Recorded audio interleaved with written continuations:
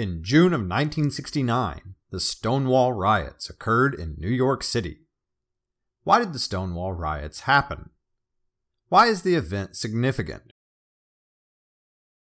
Greenwich Village is a neighborhood in New York City that has developed a reputation for attracting creative artists, poets, actors, musicians, and authors.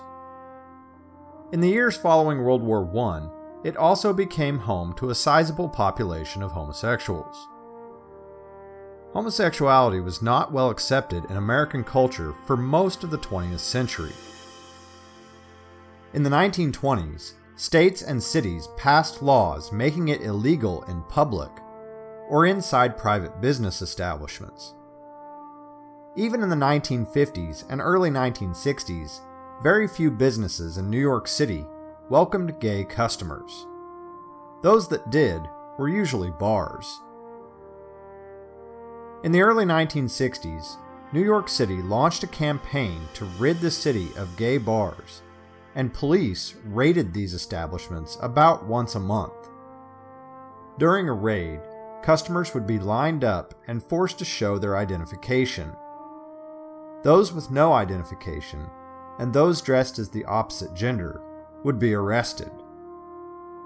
The bar employees and managers would be taken into custody as well. On many occasions, friendly police officers tipped off the establishments beforehand, and patrons would know when a raid was going to happen. It was in this social climate that the Stonewall Inn conducted business. The Stonewall Inn was a well-known gay bar in New York City.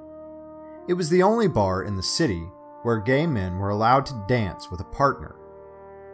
98% of the bar's customers were men from a wide range of ages, ethnic backgrounds, and social statuses.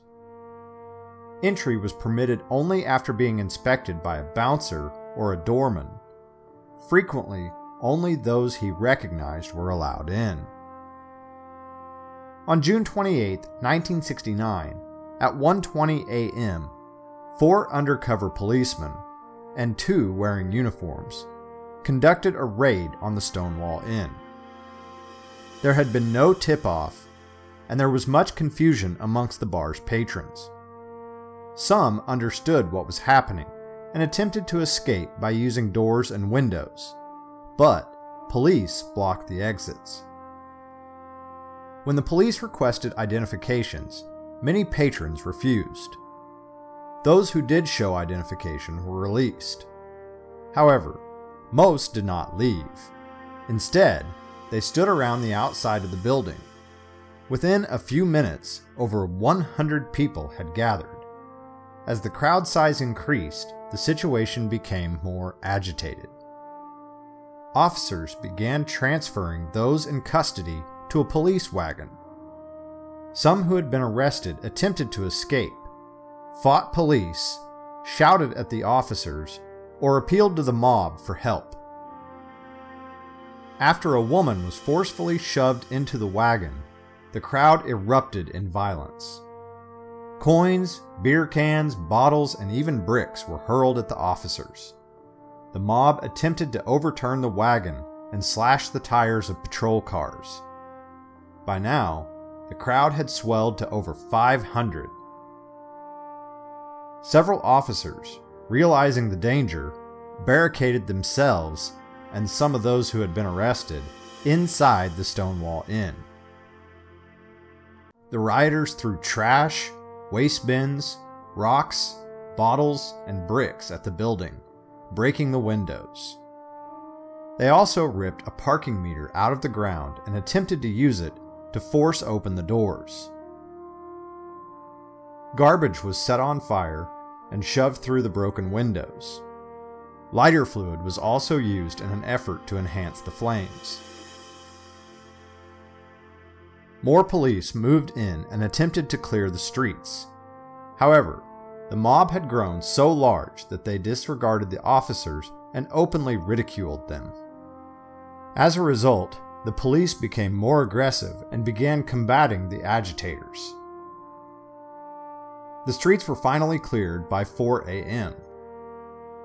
13 people had been arrested, and some were hospitalized.